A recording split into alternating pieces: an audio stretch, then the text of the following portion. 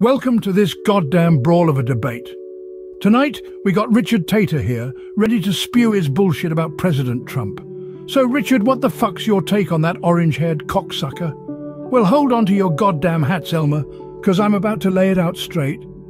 Trump may have been a real son of a bitch, but he sure as hell shook shit up where it mattered. His economic fuckery put some real dough in folks' pockets, and he didn't take no goddamn shit from nobody, especially them terrorist assholes.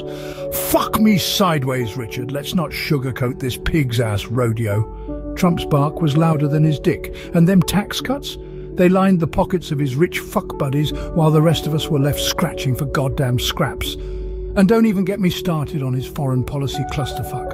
Oh, shove it up your ass, Elmer. Trump may have ruffled a few feathers, but he kept the wolves at bay. His tough stance on China and them other fuckwads showed the world we ain't nobody's goddamn bitch. Well, I'll be damned, Richard. You sure know how to jerk off a load of bullshit, but let's be real here.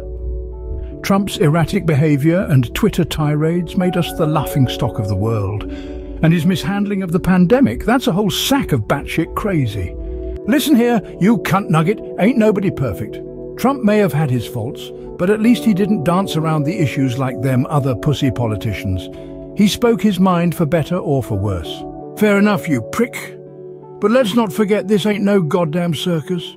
We're talking about the future of our country here, and we damn well better learn from the mistakes of the past. You're goddamn right, Elmer.